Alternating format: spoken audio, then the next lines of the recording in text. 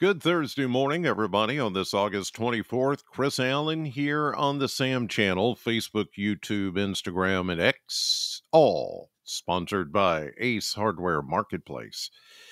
So it was another scorcher yesterday. We officially hit a high of 96 in Bowling Green. That's just 1 degree shy, not of a record, but of the warmest day so far in this year, which was July 28th.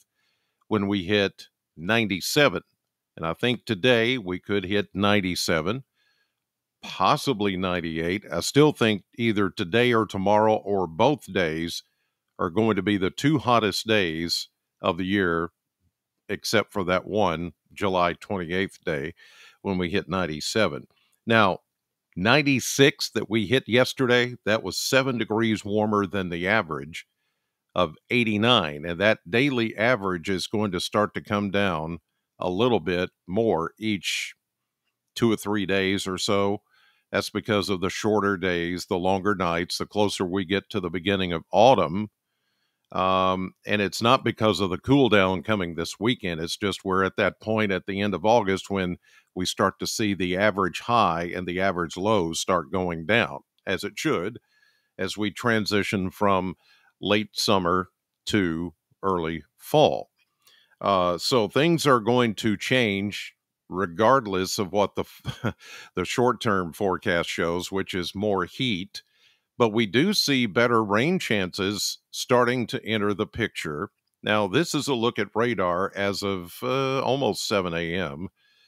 On this Thursday morning. And you'll note this big complex, it is decaying, and it's going to follow the track here of this frontal boundary. So it looks like it's going to be steered a little more south and east, but before it gets steered, it is going to come, I think, and affect parts of eastern Kentucky. Here we are right here in, to the west and southwest of that complex. Unless there's some back building that happens, back here, if it happens to tap into an old boundary, which I doubt there's much of one because it's just been nothing but heat the last couple of days. I don't think we're going to see anything out of this today. There could be some counties to the far east of us in the central bluegrass, more along Interstate 75, that could get something out of this morning. Cincinnati's getting something. You get up into Columbus, Ohio, Dayton, they're all getting some thunderstorms and some brief heavy rain. Huntington, Charleston, Ashland, that area will get something out of it this morning, but for us, probably not.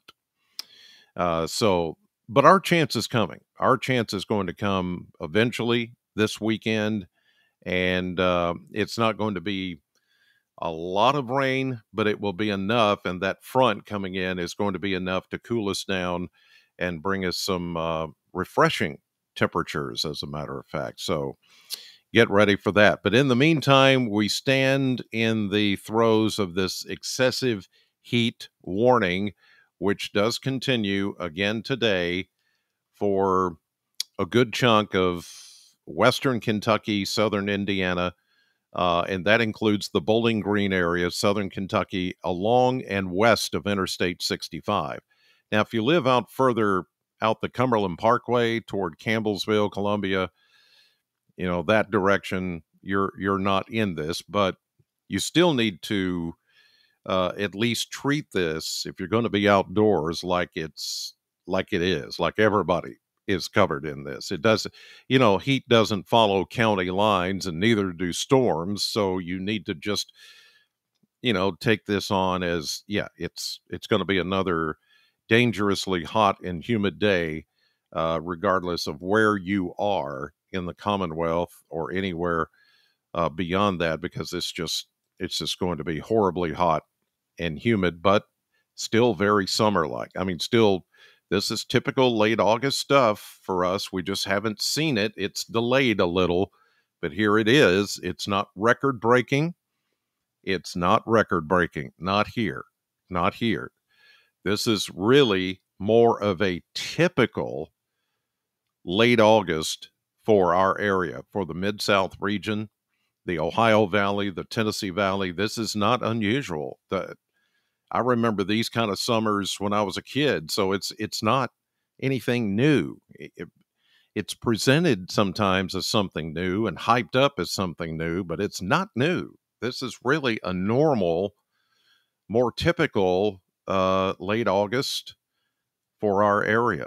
So it's not, for those of you that are, just, I'm not going to get on the soapbox, but just don't buy into the hype. This is like it should be in August before it gets cooler. Here's a look at mesonet temperatures this morning. We're starting out mainly low, even mid 70s, and it's a humid air mass. And yes, it is going to be the start of another scorcher of a day, and probably back into the mid 90s, maybe even upper 90s for some of you as we hit that 96 mark. Yesterday, we'll probably do that, or even more so today. It wouldn't surprise me if we hit 97. There may be some places that hit 98. It's the heat index in the afternoon, like we saw yesterday, that's going to hit 105, 106, maybe closer to 110. That's extremely dangerous if you're going to be outdoors. Stay hydrated, limit your time outdoors, get inside and cool off, take breaks as often as you can. If you have to do stuff outdoors, roofing, construction, farming, even just mowing the lawn or something, it's just not good. Tomorrow, yes, still could be the hottest day of the year if we get closer to that 99 as you see there. I'm not confident we'll get there. But it's going to be close. It is going to be close. And then we begin to see the changes Saturday afternoon with the passage of a cold front. Yeah, we're still going to see a hot day on Saturday to start. We'll get into the low 90s, and then the change happens.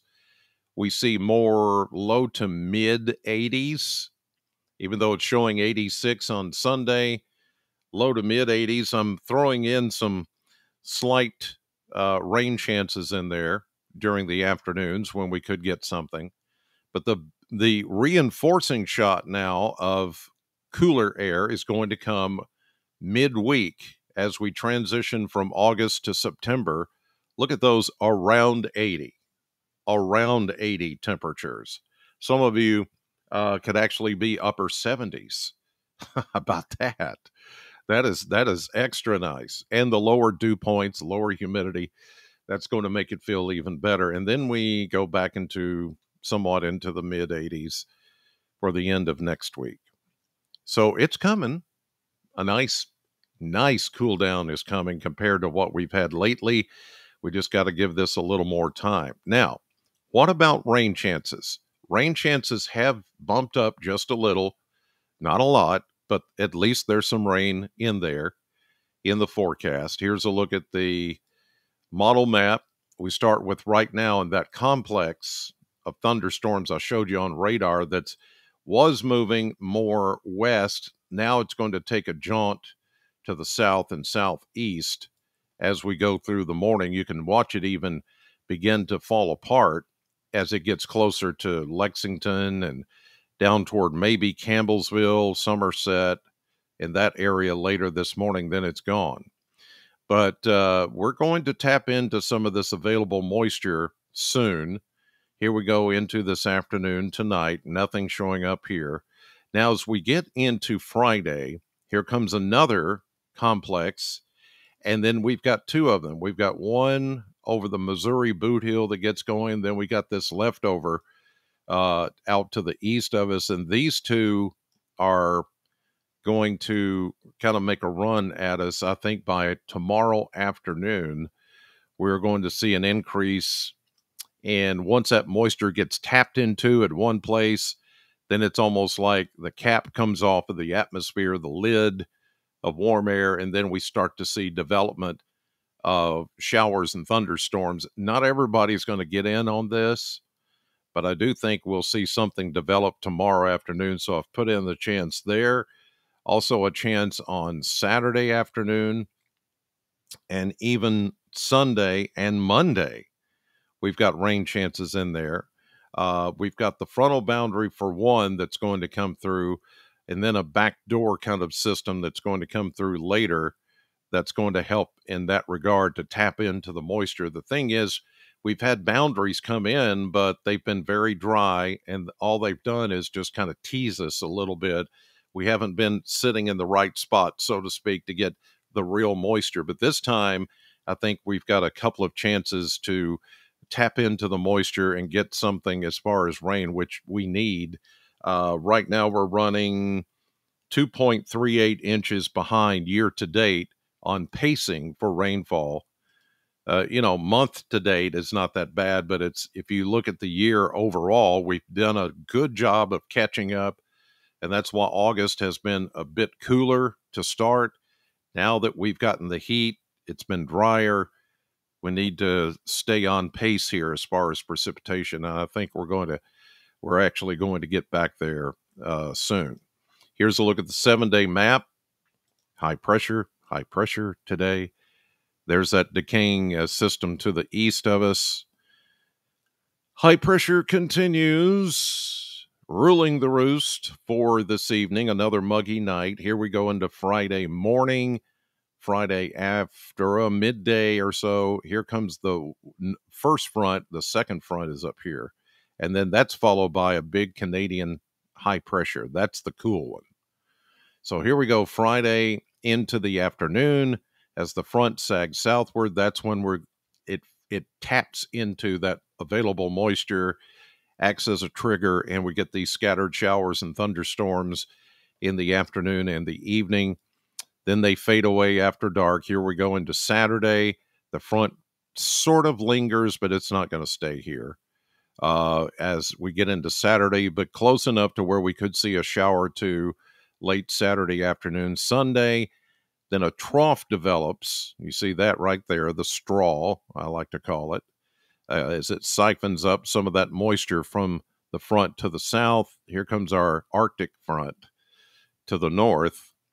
So I'm going to keep in a chance of a shower late day on Monday, and then again into Tuesday. Here we go into Wednesday, and that front comes in with a reinforcing shot of cooler, drier air, and we get the benefit of that by the middle of next week. And that's when you saw on the 10-day blender, we looked more around 80, maybe even upper 70s for some, which would just be extremely nice. Okay, so hang in there. The two worst days, today, tomorrow, and then we start to see a little transition on Saturday, but a big transition on Sunday, and then a reinforcing shot of cooler air by Wednesday of next week. Today, back into the mid to upper 90s with a heat index 105 or higher. Excessive heat warning still in effect for the area. All right, that'll do it this morning. I'm on the radio right now at Sam 100.7 with the morning show. And then I'll see you tonight at 5, 6, and 10 on News 40. In the meantime, God bless you. Thank you for watching, and I'll see you right back here tomorrow morning.